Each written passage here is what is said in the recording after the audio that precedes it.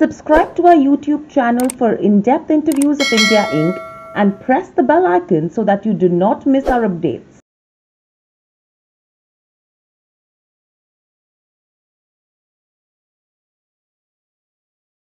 Hello and welcome, ladies and gentlemen. Welcome to Nirmal. Dadia.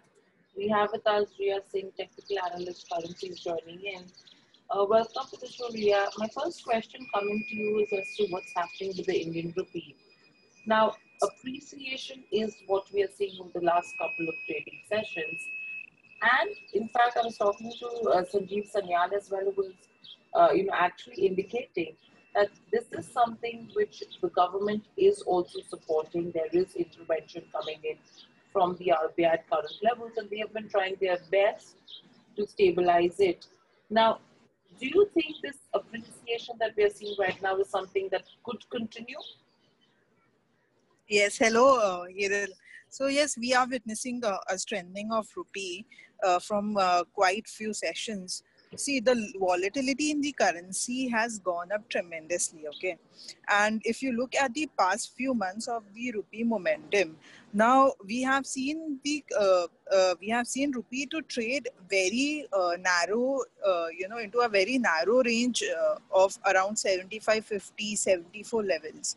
Now, why this was happening from past few months was because RBI was intervening, okay, with the constant the RBI was intercepting the appreciation of the rupee as soon as it was nearing the 74 levels with its constant buying up dollars and building up the forex reserve. Now, like you said, but I like to point out that surprisingly, central bank is not intervening right now. The recent climb of rupee against the dollar and they are letting the rupee to appreciate. RBI is not intervening into this appreciation that we are witnessing right now, but they are letting the rupee to find its own common ground and to let it determine to determine the value of its own. So, because the RBI is not intervening in the current appreciation, we are seeing quite a fall. We have not seen rupee testing the 73 levels from the time of March when it started to climb up. So, also the other reason is the FPI have invested around 6,589 crores into the Indian domestic front with the continued capital inflows returning to the emerging market, rupee is likely to continue to strengthen against the dollar as long as RBI does not come into the picture and intervene in the appreciation of the rupee. So as long as RBI sits from afar, the current momentum is likely to continue for the rupee, and it can test 70 to 83, 70 to 15 to the coming session. Right, so that's with regards to where the Indian rupee is concerned.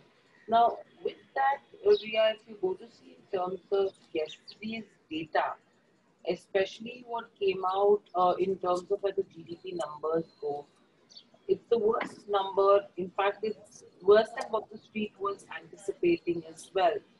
Now, with the recovery road looking ahead, central bank action is something we are watching out for. How will it impact the momentum with regards to the rupee? Because clearly now the onus is that the government is all ready to accelerate from here on and kickstart the economy, and that's the kind of cues that we have been picking up. To take into the picture the whole economic outlook of India. Now, if you, yes, the India posting the worst GDP slump is now leading the country on a track for an year contraction. Okay, the economy was, if you look at the previous scenario, it was, the Indian economy was already struggling with the crisis which was led by the banks. You know. And it was already hurting the new loans and taking toll on the consumption. And with the hit of the pandemic resulting into the lockdown of business accelerated the slowdown and recession situation.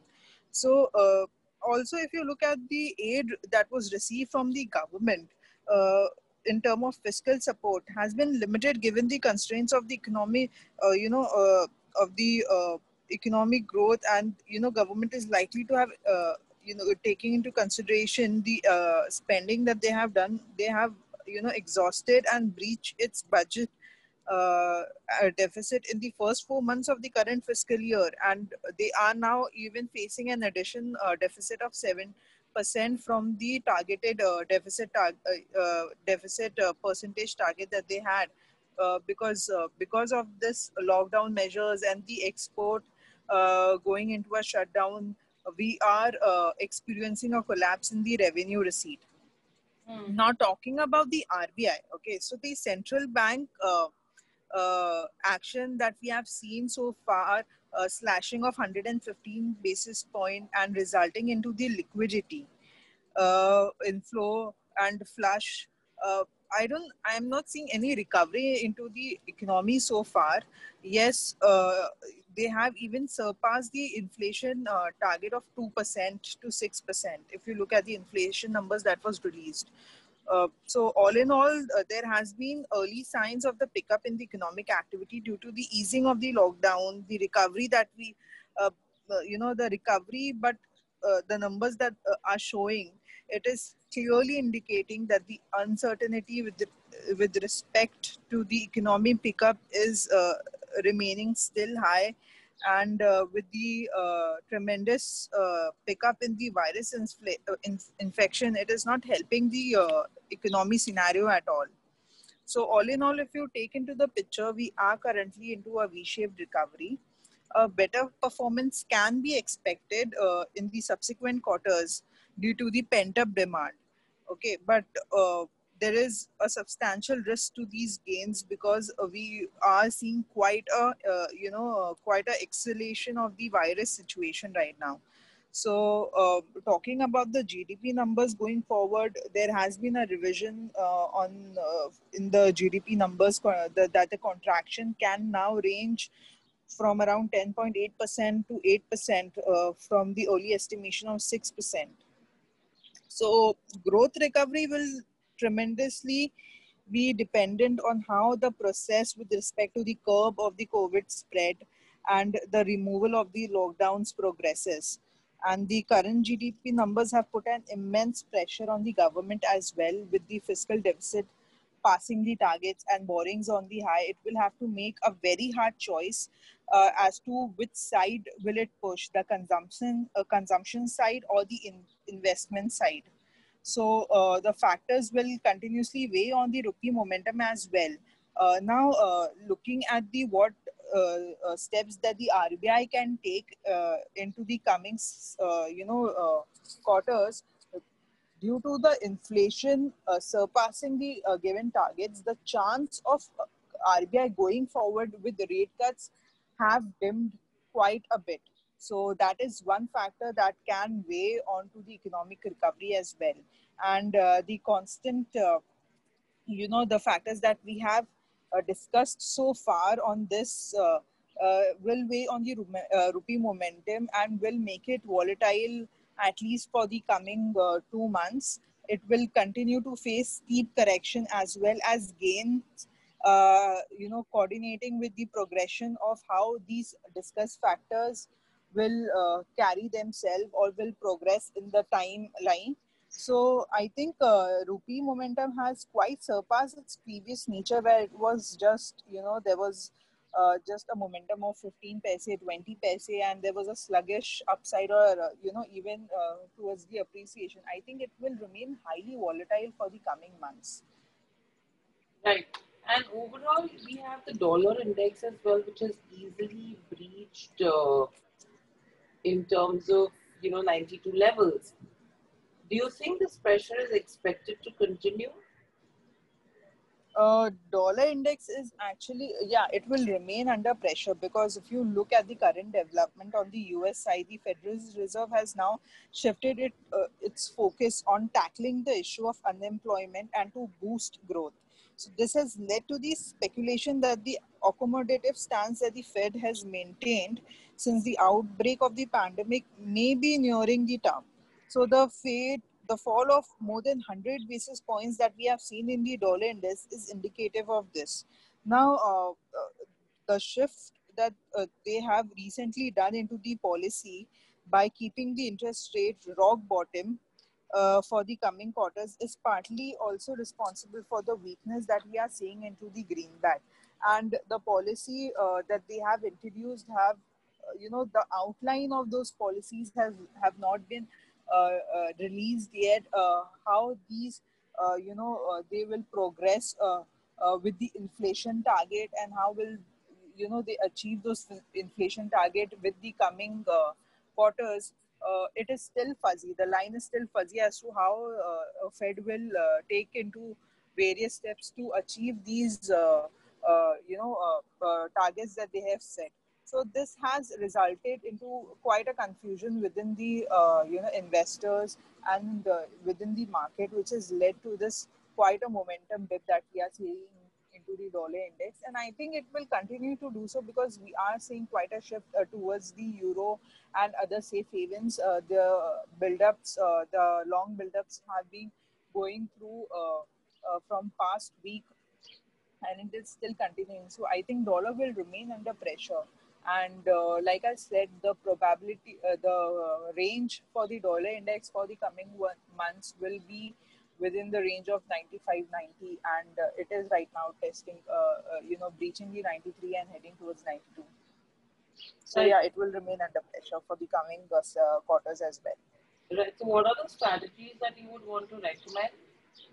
I think with the behavior that we are seeing into the price momentum into the rupee is opening with a on a weaker note and giving a drastic fallout, but then towards the end of the session, it is reconciling those losses with some green shoot. So probably if rupee today's closure is above 73.15, which is a good sign for the rupee. But if it's open on a weaker note and tested the 72.83, which is the direct support into the rupee, so you can definitely go for a long, short, a small momentum long for 73, 73.10.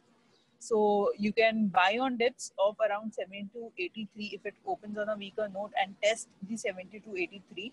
So you can buy from around those levels for a target of 73, 73.10. And if this, along with this, there is, you can definitely go for a buy of 73 call into the rupee and short of 73 put. So you can sell 73 put or you can buy 73 call. Uh, as we are seeing quite a moment, a positive close above 73.15, which was the intraday resistance for the rupee. So as far as other pairs goes, I think JPY INR has shown, has not shown much of a momentum on the upper side. So I think it will remain weak. You can definitely go for a short into the JPY INR below 69.08 for the target of 68.90 and 68.70 for the coming session. So these two pairs is something you can look out for. Now, as far as Euro INR goes, I think it is a buy on dip. So whenever you get a good selling momentum into the pair, rather going into a falling knife frenzy, you can definitely look out for a bottom out and go for a long into the pair. The numbers of the inflation have been released in the eurozone, though it is not as expected. But I think euro will continue to pick up into the coming sessions. So keep a view of buy on dips into the euro INR for the coming sessions. In fact, Riya, there's a question coming in as to what's the bottom that we can see on the dollar rupee pair. The dollar rupee pair bottoming out, I think for to look out for a bottom into the USD INR, we can definitely look out the previous lows that the rupee has made. So right now it is supporting 72 levels. Whether it will bottom out or not, I think it can bottom out around 70 to 75 if the maximum fall that I'm seeing for at least a week is 70 to 75. So 70 to 75 is a major support into the rupee. So that is the level that it should bottom out. If it doesn't happen so, then rupee can definitely head for 70 to 20. But as far as the closure that has come above 73.15, I think it will take quite a, you know, it for bears to go towards 70 to 75. It will take quite a strong bearish momentum for the rupee to drag that low. So that basically 70 to 75 is the major support, and that is the turnaround level that we can see for a reversal into the rupee. Right, so that's something we should be watching out for. But thank you, Riya, so much for joining in. Thank you, participants, as well. And we will see you back again on a Thursday. Thank you so much.